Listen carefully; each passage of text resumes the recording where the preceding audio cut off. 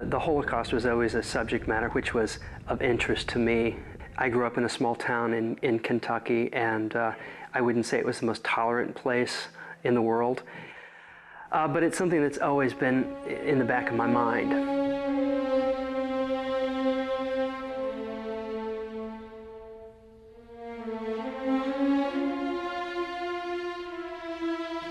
And then as I started to do my research, I spent 3 weeks in Eastern Europe traveling around to 7 different camps and talking to survivors and talking to scholars. And I came back on the plane, and it just, I sort of felt like, what have you gotten yourself into? This is too difficult. And I was reading a book, and in it was talking about artistic representation of the Holocaust, and art, writing, poetry, prose, and it said that some things are too large to talk about, but nothing is too small.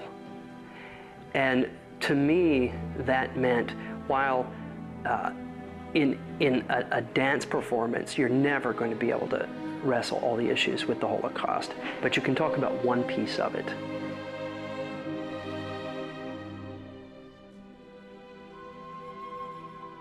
That's why I've chosen to talk about one survivor's experience. And after having spent time with about 15 survivors over the past year, the beauty from within them and the strength is awe-inspiring. And that is really what drives me to do this work.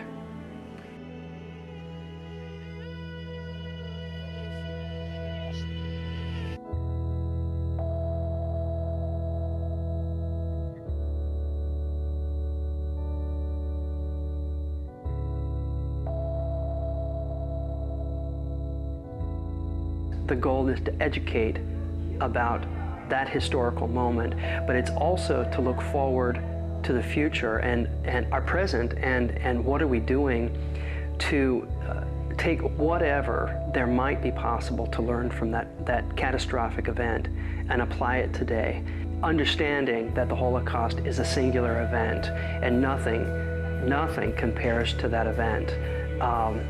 But trying to draw something out of it which is relative to us today.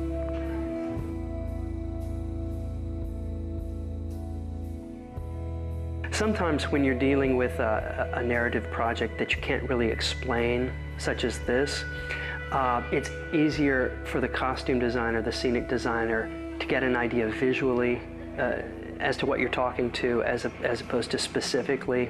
What made this very different from other projects was just the amount of talking about the topic, not in a design-related way so much as really just what that means on a personal level, or how do you go about even creating a piece that is memorializing people whose lives were lost and people who survived at the same time.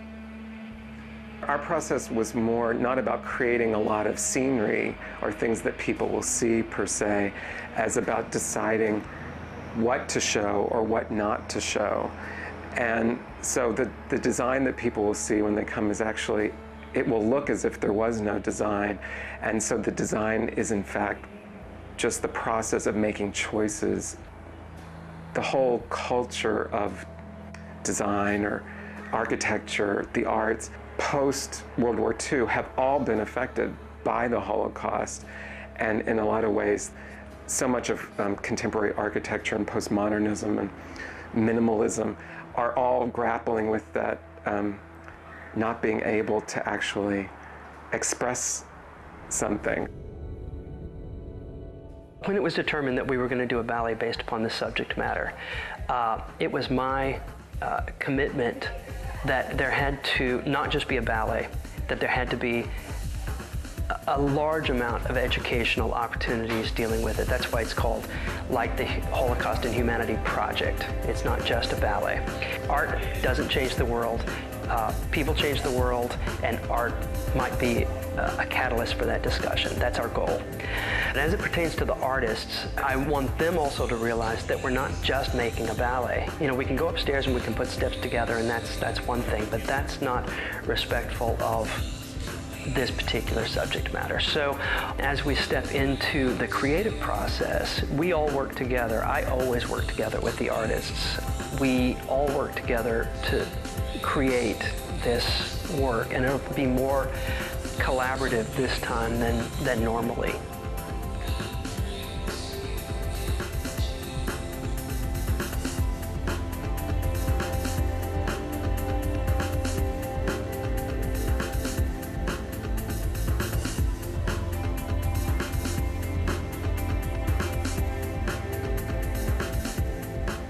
If art is relevant in our world, then we have to prove it, you know, and this is really the opportunity for the artists to step up, learn as much as they can in this short period of time about a subject, and then see how that filters through the dance experience.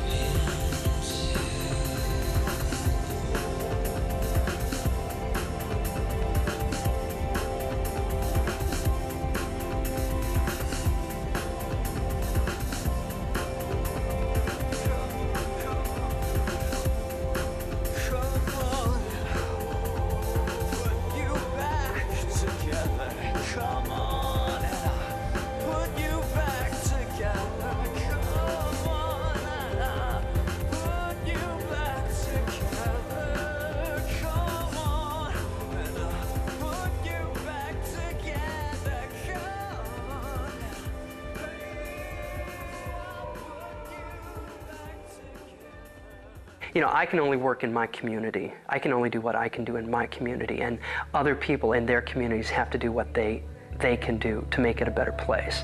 So this is our little corner of the world, and this is our contribution to make that better.